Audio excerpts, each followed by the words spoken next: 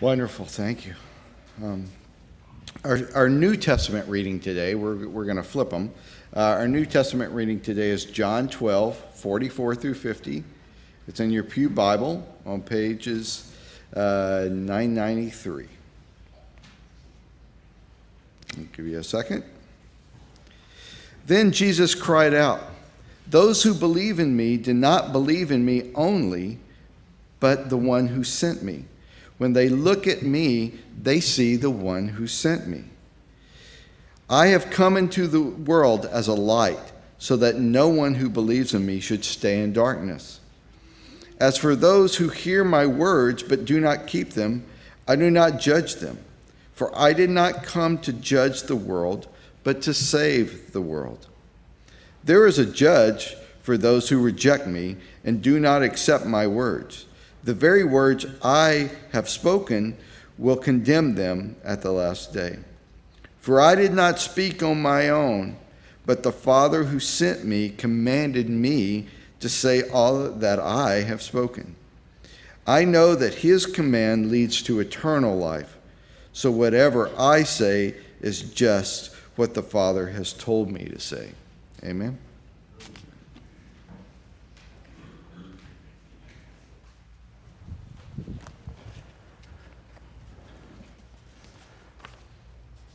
Thank you, Brett, very much. And I'd like to thank Tara for that beautiful music. Really appreciated that so much and so appropriate for today. I know we've already prayed, but I would like you to bow your heads and join me just for a brief prayer, asking and inviting the Holy Spirit to be here this morning. So, dear Lord, I know that you have written amazing things in your holy word. And today I ask for your Holy Spirit to fall upon myself and each one here in a way that will give us a new look and a depth of understanding in what you're trying to talk to us and say to us about such an important subject. You've promised the Holy Spirit, we've asked, and now we look forward to it. In Jesus' holy name we pray. Amen. This has been a tough couple weeks, or a month even for me. I imagine some of you know some of the reasons why. It's been a little bit since I lost my best friend, Jerry Chudley. And I wasn't the only best friend Jerry had. A lot of you felt very close to Jerry and appreciate so much what he did. But I find myself during the week every once in a while saying, I can't wait to get on the phone and tell him about this or that, you know. And I've got to wait a little while before I can do that. But this last week we had a really frightening experience from the standpoint of the conference office. I bid Larry and Linda goodbye right at the trailer with the tow dolly and watched them drive off to the Ohio sunset and thinking everything was going to be great. They did make it there fine. I was thinking something could happen to the trailer or something could happen along the way. But the trip was good. Larry told me that he felt great all the way. But when he got there, he felt tremendously fatigued and started getting more and more fatigued. And then he started getting jaundiced. Didn't know where that was coming, so Linda said, we've got to go to the hospital. So they went, and he went downhill really fast. It turned out that he had an infection in the, I forgot the name, the gland that starts with P, that no one, pituitary, no, the other one, pancreas. And it looked bad, and he wasn't passing any bile or anything, so he was getting quite jaundiced. So they rushed him to surgery, put in a stent, and it seemed to be doing better. In fact, he had most of a day that he had, the numbers were dropping, he was feeling better and everything, and then everything turned around and it went really dreadfully bad real quick. And by the end of the day, Linda said that Larry was slipping away. And hard things to hear. But everybody rallied and prayed, and God listened and got to work. They determined that the stent was made out of metal and it was irritating that gland, and so they decided to go back in. It was the third time, because the first was for a biopsy and the second was to put in the stent. Now they had to remove it and put in another one. And while they were in there, they found something that turned out to be the cause of the whole problem. His gallbladder had ceased working and was dead completely. And so they put the stent in and scheduled a surgery for the gallbladder and went back in again and replaced that. Linda said that Larry is doing much better. And along with this, he got a terrible infection. I think it was MRSA or something like that. Anyway, it was something I was worried he wouldn't make it through the night. But God answered our prayers, and he's doing much better and looks like he may be on the road to recovery. So those of you who knew about this issue and prayed, I want to thank you for that, as the family would thank you also.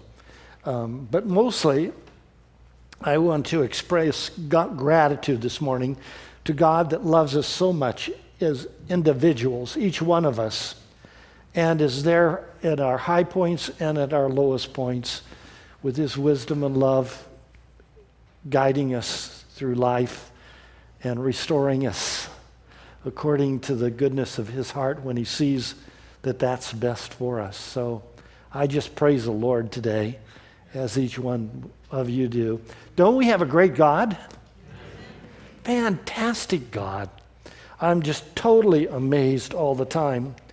I got a call from an old friend also. You know, Larry and I have been friends since the beginning of my ministry in South Carolina. He was our youth director, and I was the pastor in the church where we're building the youth camp.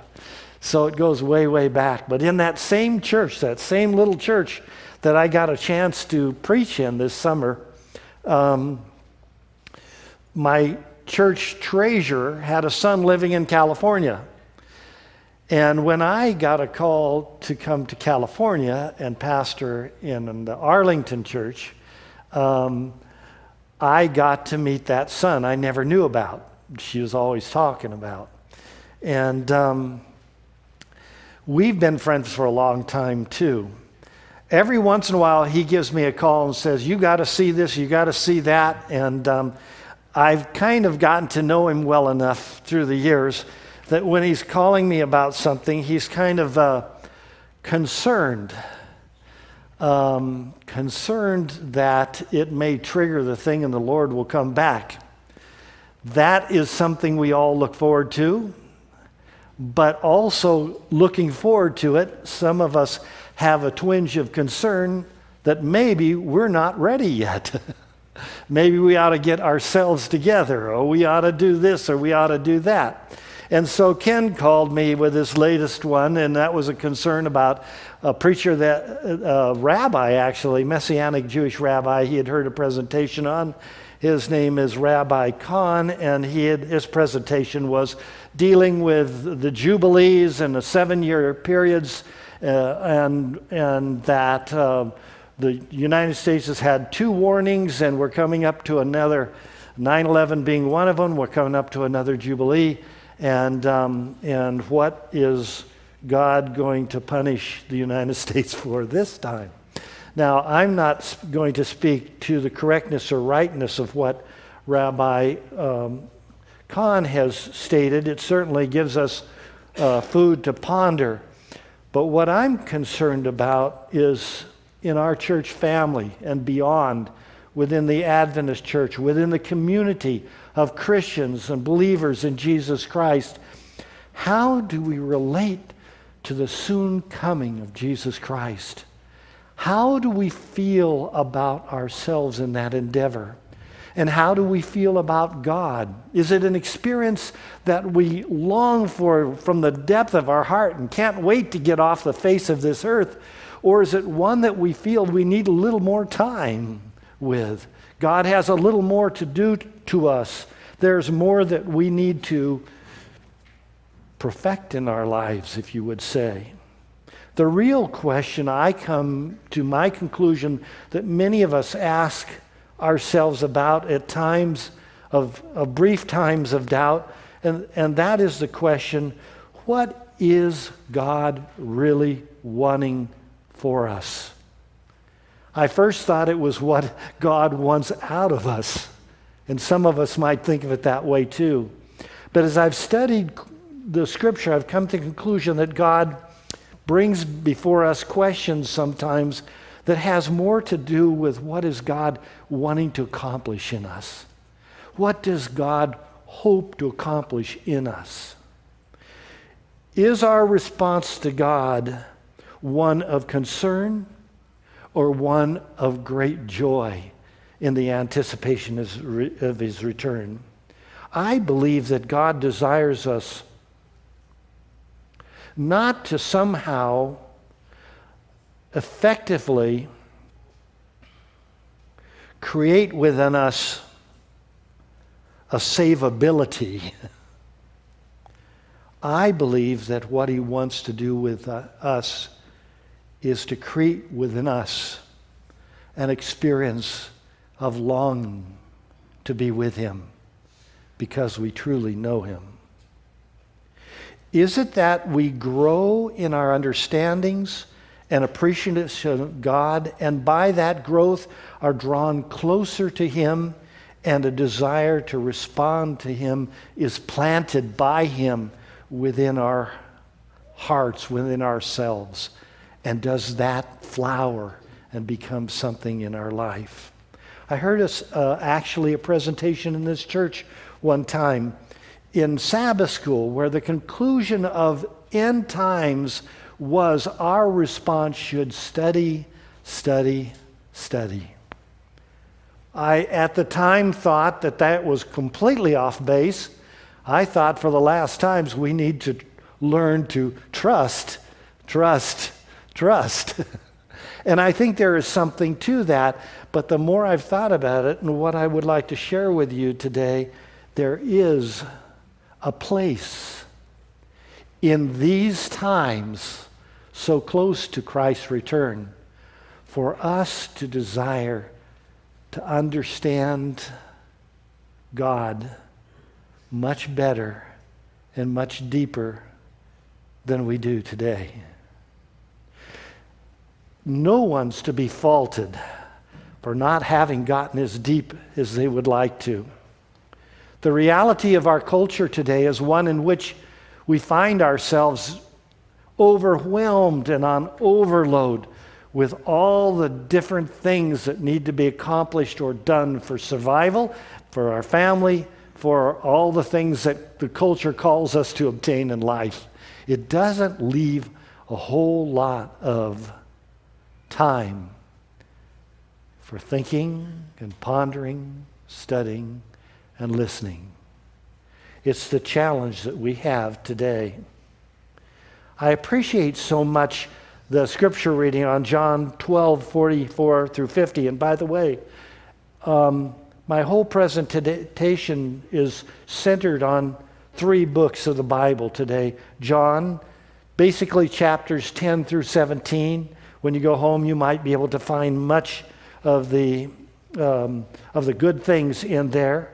Matthew, chapter 25, as Pastor Hona shared with us last week, is a key, and also in the Old Testament, Psalms chapter 119. In this particular verse that was read today is verse 47, and it's one that's jumped out to me. When I wonder about what is my relationship to the last days and where will I fit in the schemes, when God steps on this earth, will I find myself a sheep or will I find myself a goat?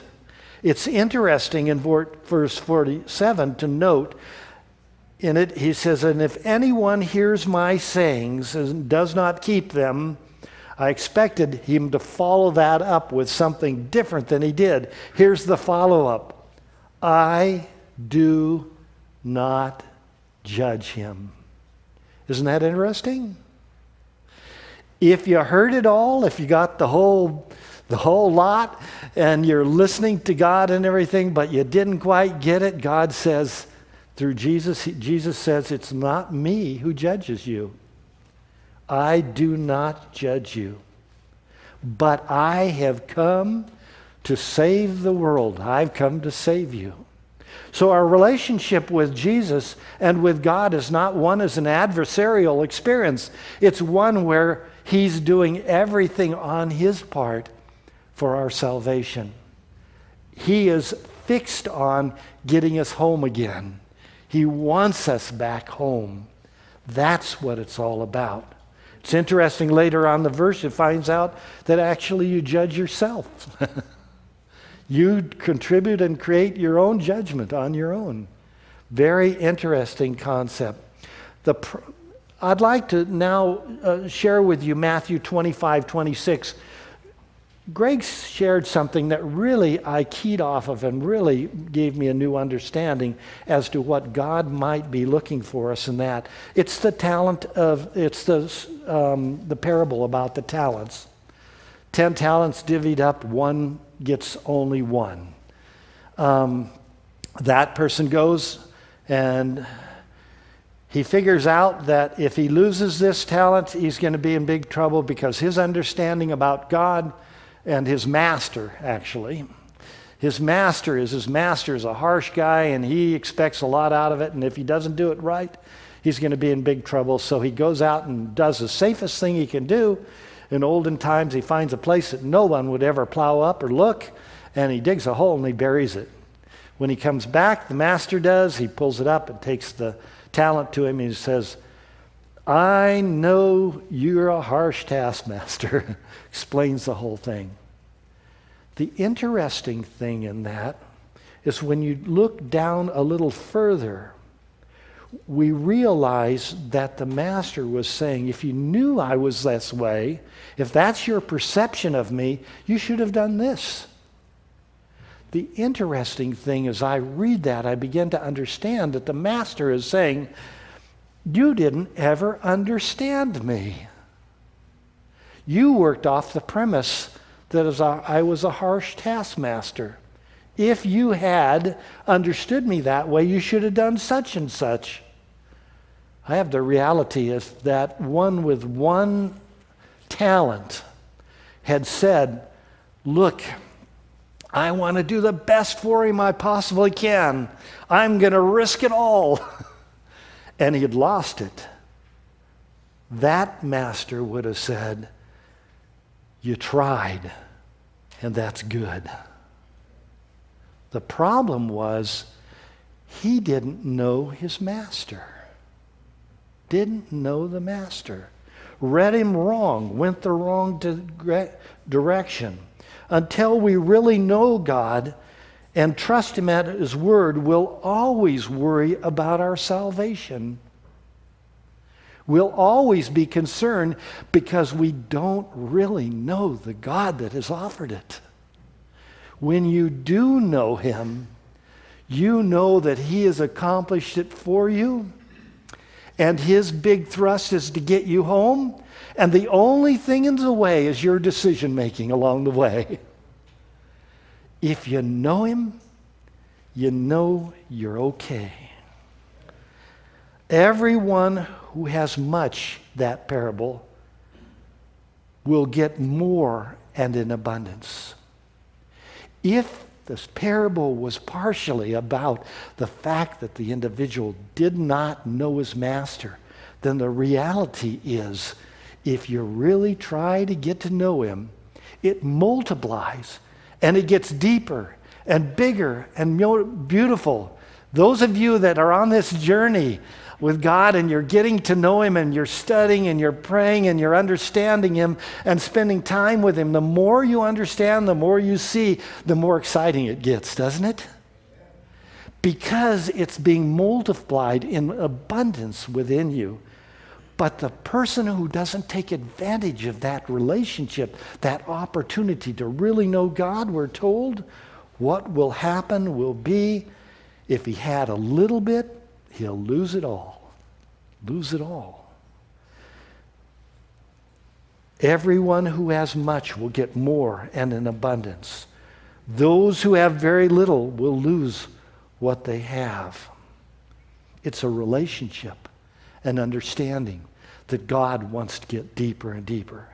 Now, the interesting thing is that he says that there is actually in John 14:20, and around that verse, you find the whole thing where he says, God is within me and I'm within God.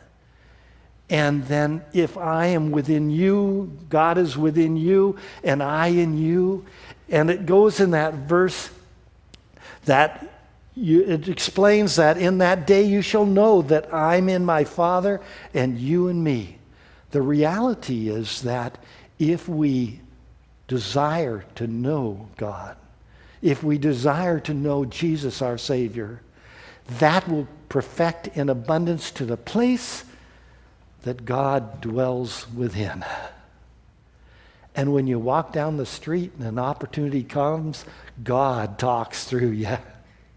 And when you get up in the morning and you feel a little grouchy, God talks to you.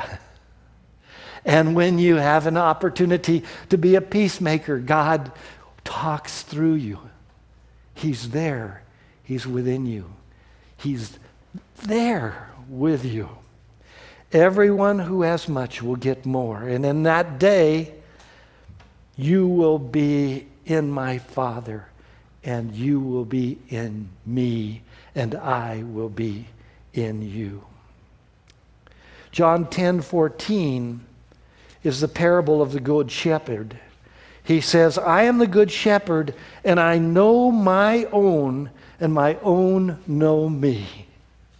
Isn't that fantastic?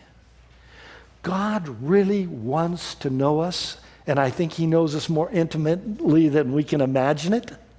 And he wants us to know him in the same sphere, to have that intimate understanding of this indwelling God that just really wants to get us back home again. This is what God wants to do. He judges not. He wants to have you understand him deeply, and he wants to grow that understanding deeply within your heart. Okay.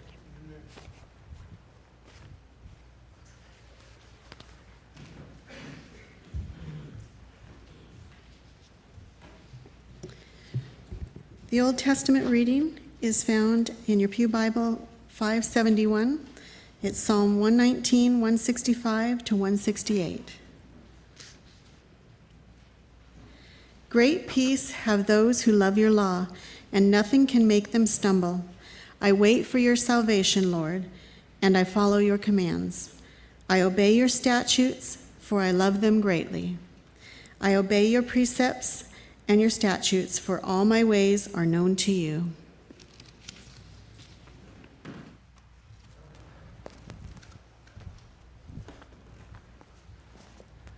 Peace.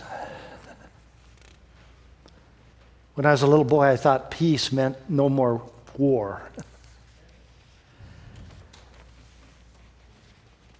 I have a feeling that when God said he wanted us to have his peace, he meant a little more than just no war.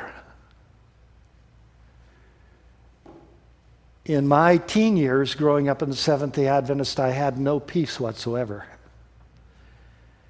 It came to a point in my life where I felt that I couldn't be good enough for God no matter how hard I tried. I sat through 4 years of high school, weeks of prayers and all the calls. And I made lots of decisions, but they always went south on me somehow within 2 or 3 days. I didn't know how to be an Adventist with peace.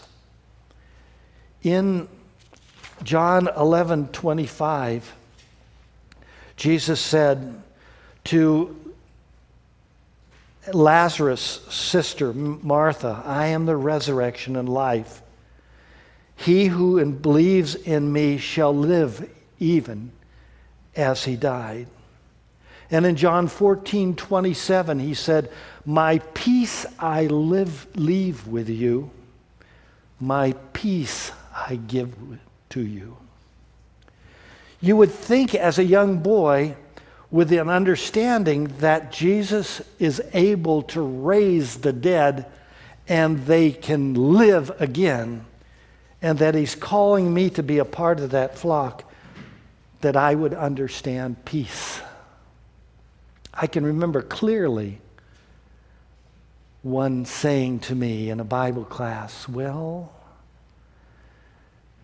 you will know when you're saved when Jesus comes again and you look at him. If it's too bright, you better call for the rocks and the mountains to fall upon you.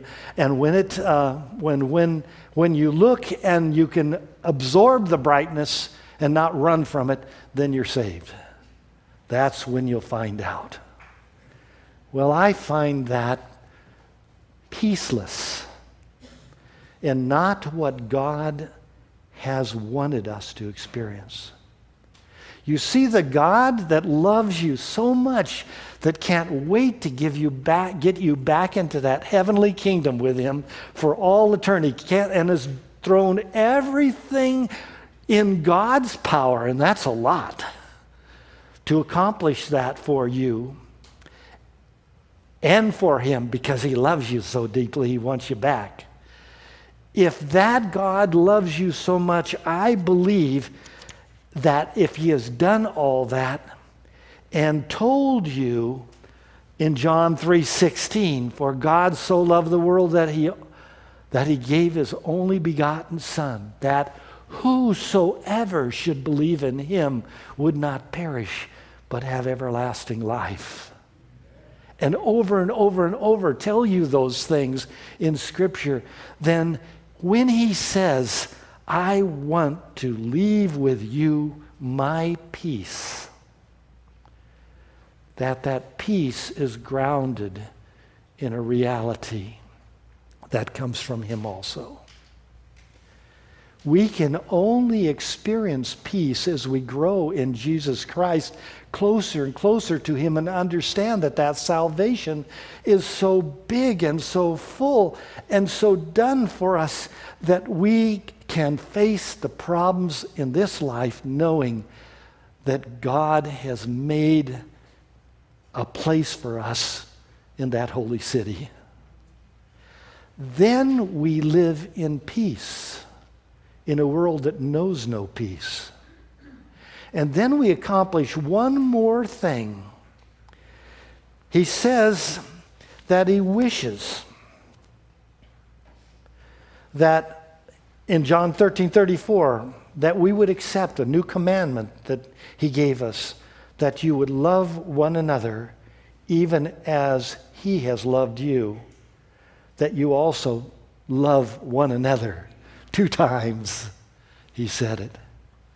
You see, if we understand that God has really done it for us, and it so makes us fall in love. It's much like a human experience and I think he created marriage for this very reason, so that we could understand that you could fall in love to such depth with him that you would want to respond and do things because you want to do it, not because you have to. That you find yourself so loved by somebody that you want to return that love. And then he says, once I create that experience in you and we're having this kind of wonderful, deep relationship, then I want you to live in peace so that others will see your peace within you. And they'll go, my, I wish I had that. How do I get that? How can you live during these times and not want to dig a big hole and fill it up after you? How do you have that peace? Because you were not created to be loved by God alone. God is a multitudinous lover. And he wants to love people through you. He lives in you. He loves through you. That's what our God is all about. How do I accomplish that? How do I accomplish that? There's a song that I sang for years, and I've never quite digested completely all the depths of the beauty that is in this song. It's entitled, "Turn Your Eyes Upon Jesus." It's not that hard. Fix your gaze on Jesus. Find out more about him. Get to know him. Make him the one you're looking at. Turn your eyes upon Jesus. Look full in his wonderful face. Really see it for what it is. And the things of earth will grow strangely dim in the light of his glory and grace. Let's stand together and sing that to him.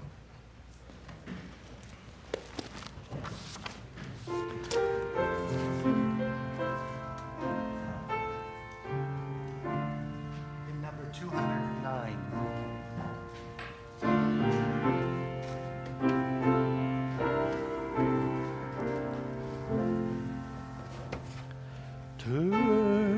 Thank you.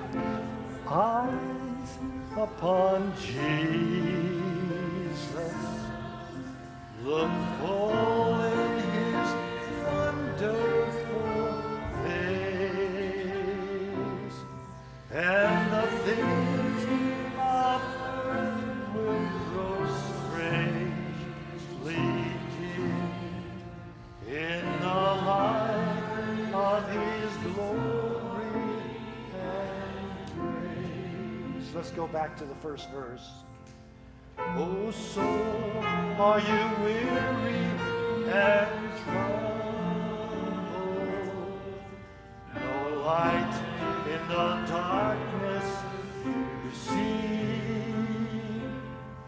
There's light for a look at the Savior, and life abundant and free. Turn your eyes upon Jesus. Look full in his wonderful grace, and the things of earth will grow strangely dim in the light of his glory and grace. Our dear Lord and Heavenly Father, as we walk out of this experience with you today, walk with us. Don't leave our side. Stay within us. Focus our eyes upon you. Teach us more and more about who you are. Fill us with your presence and use us to touch other lives. We'll see you in the heavenly kingdom. Amen.